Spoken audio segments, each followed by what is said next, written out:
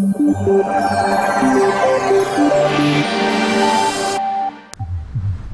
heart of the world economy almost stopped beating and was only rescued from total failure by the world leaders who came together for the G20 Summit on Financial Markets and the World Economy in Washington, November 2008.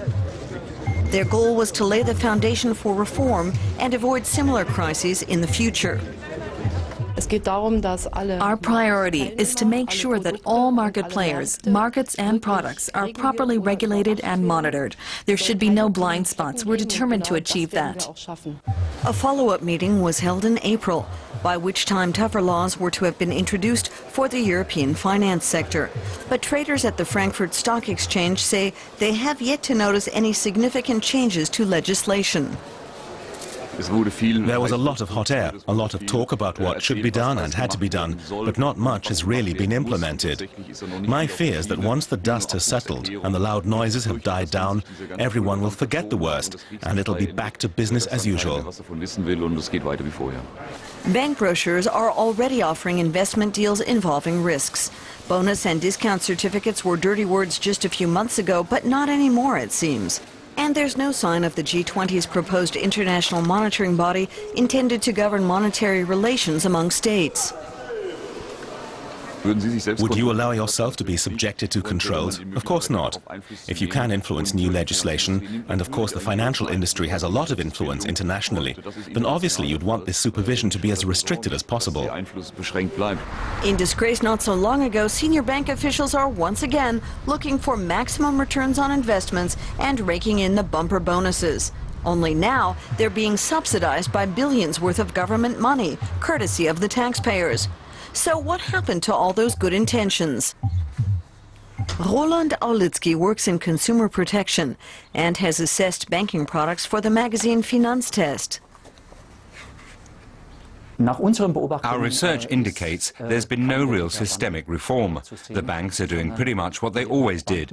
So our main criticisms have also remained the same. Bank products are too complex, there's a lack of transparency, and they're sometimes also too expensive. Business as usual. According to the Verdi trade union, it's the same story even in the lower echelons of the banking industry. In our opinion, the banking industry hasn't changed at all. On the contrary, our colleagues have told us that they're under greater pressure than ever to meet sales targets.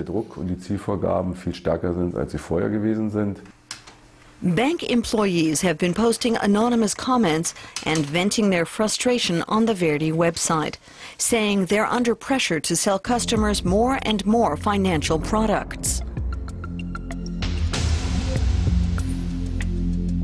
Acting as if they were repentant, but meanwhile continuing business as usual. Plying customers with products they neither understand nor need. Another says the pressure to sell is growing all the time. And there has been no rethinking at all. Neither the Banking Association nor the Employers Association of Private Banks was willing to respond to these accusations on camera. Meanwhile, experts at the Frankfurt School of Finance and Management say they never believed all the promises of thorough finance rebuilding in the first place. They won't be changing the financial architecture. They'll look to see where the foundations are looking shaky and they'll try to secure them. They'll seal the windows and maybe redesign the entrance.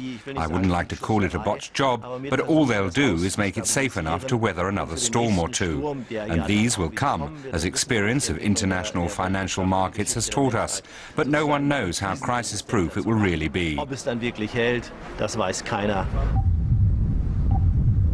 The world economy is looking more or less stable again, for the time being at least, until its next major failure.